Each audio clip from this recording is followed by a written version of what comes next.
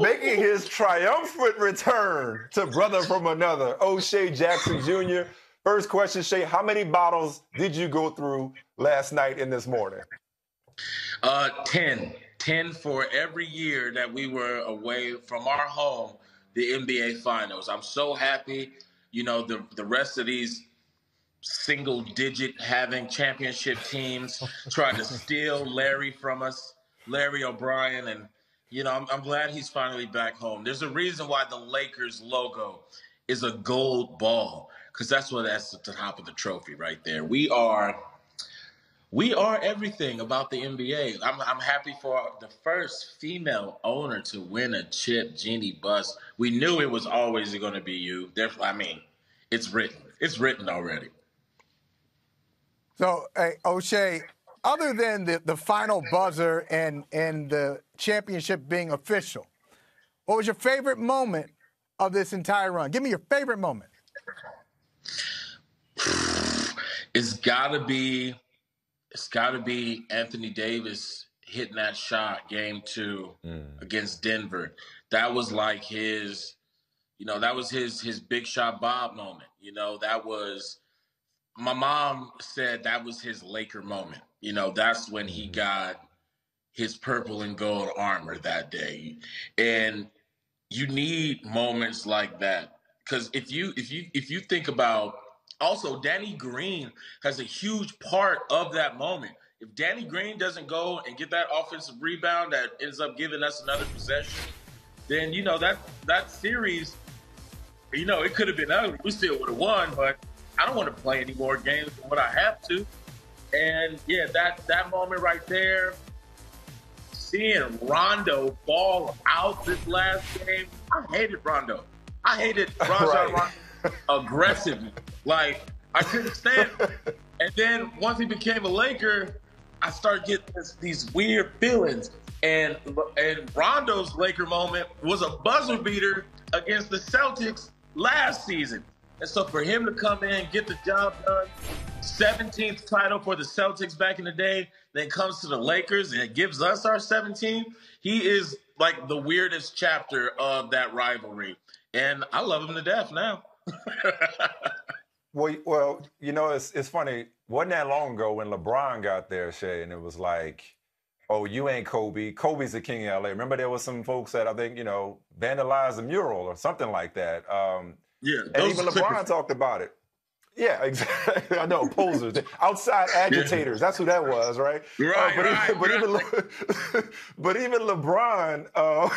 but even LeBron said, like, Laker Nation doesn't care what you've done until you do it here.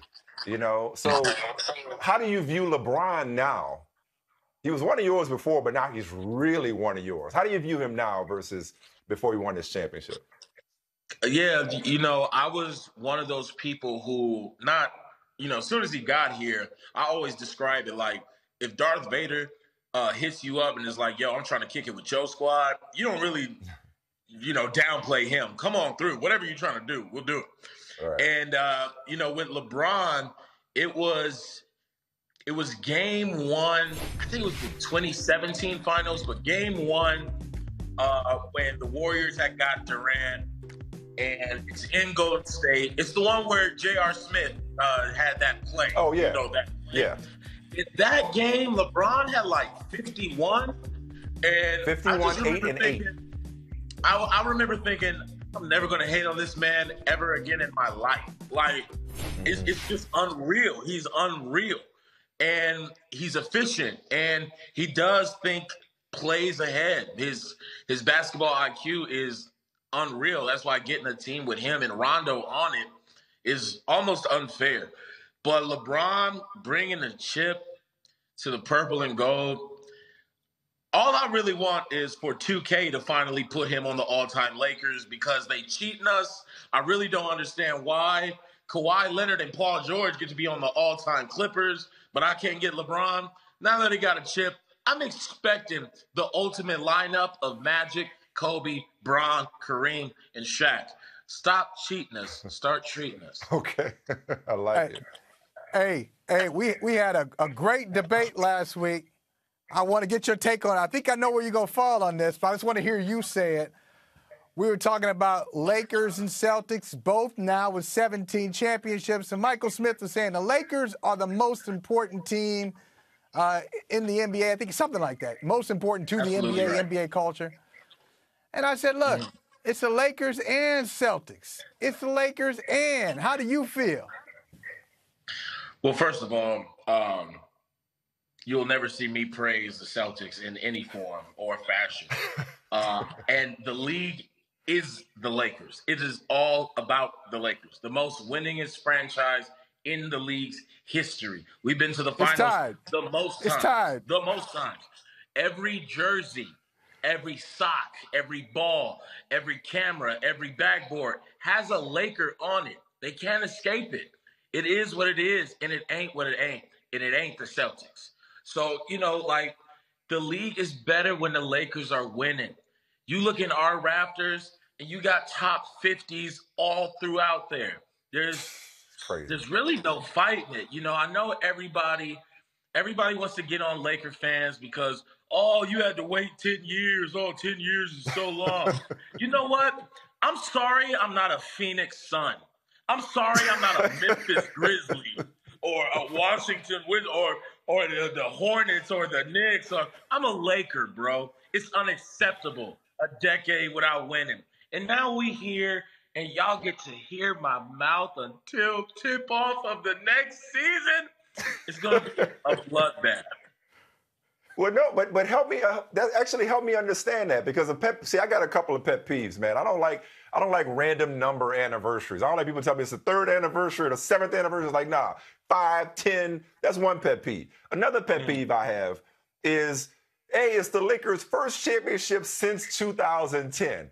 I mean, you're right. No, that's not that long ago to people like me. But you said in your Instagram video, it was 10 annoying years. So stay with that for a second. Like, why was it so difficult to go 10 years, Shay, without a championship? Like, most franchises don't even taste one in a lifetime. So tell us why that was so difficult.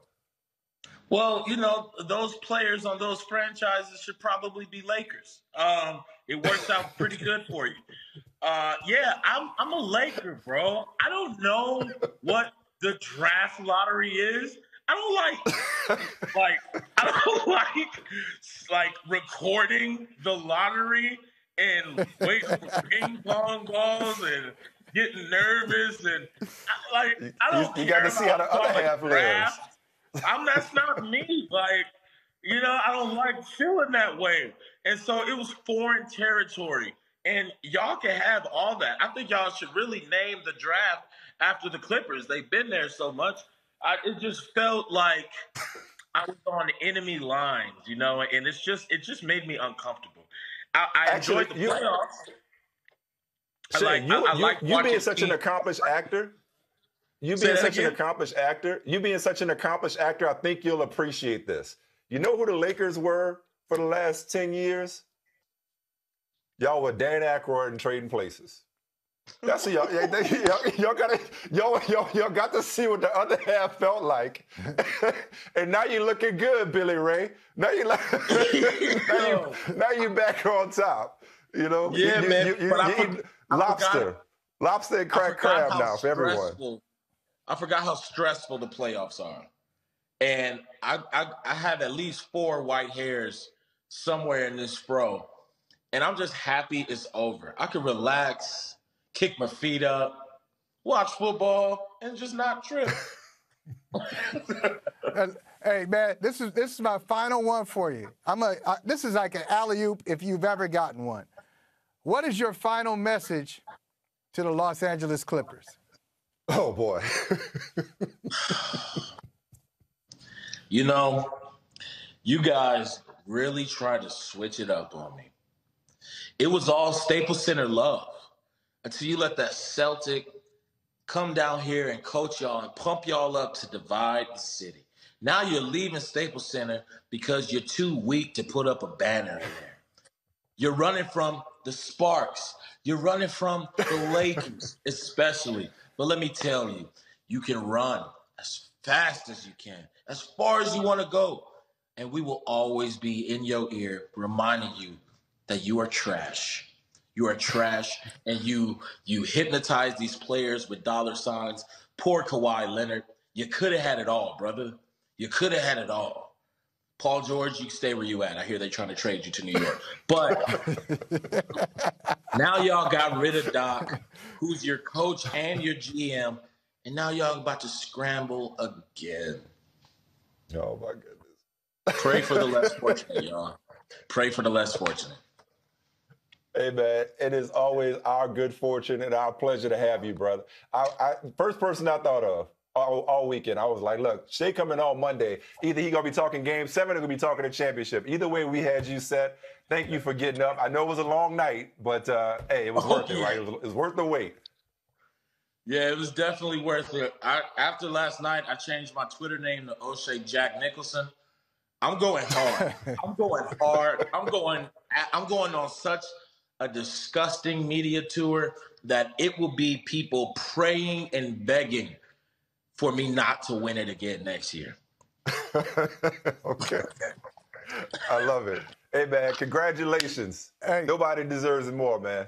That's right. Congrats. And you know what? You probably will be back next year. They're the favorites again. They're the favorite. You got to give it up. They're the favorites. Hey, I believe it was the Heat owner, Pat Riley, who once said, and next year, we're going to win it all again. he said that with the Lakers. Sure did. Sure did. He sure did. He was like, we're going to win it again. That look, man. All right, shit. Woo! Yeah. Be good, brother, man. Take care. All right, man. All right, go Lakers.